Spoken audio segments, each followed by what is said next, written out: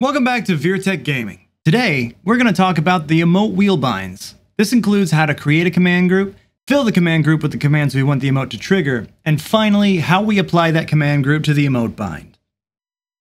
For reference, we also have our complimentary guide, which you can refer to at any time outside of this video. As you can see on screen, the address is docs.veretech.systems, and navigate yourself to the emote wheel chapter. Without further ado, let's get into it. Before we start, let me show you the current kit we're running to test with. We can do this by using the command /run, followed by the command kit list. Here we will see all the kits we currently have installed on the server. For this video, you can see I only have the one named test. To get further information on the kit, we can again use the command /run, followed by the command kit info test. This will be different depending on the name of your kit, replacing the word test with your own kit name. So, now that we know the name of the kit we wish to bind, let's go ahead and install it. To start, we are going to need a command group. We can do this by using /cmd group-add and entering a name of your choice.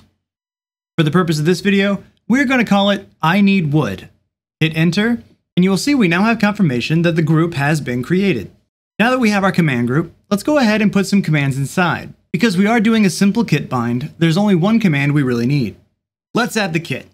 Use the command /cmd add, select the command group we just created, name.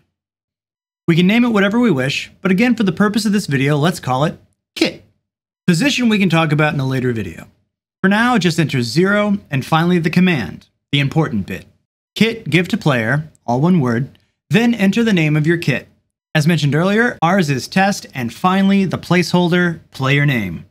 Please pay special attention to the correct brackets, quotations, and capital letters in the correct positions. If you don't do this as shown, it simply will not work. Hit enter, and you will get a confirmation that your command has been added. Now for the bind. Since we're only going for a simple bind, we're just going to cover the basics. To start, use /bind add, select your game server, select the command group we just created, ours was I need wood, which emote you want it. Obviously we're going for I need wood, but you can tie this to any emote you want. And finally the channel. This dictates which chat you want the bind to listen to.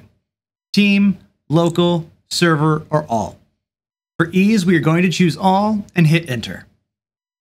You will now see that your bind has been created. We will get this confirmation which will show everything we've selected and placed.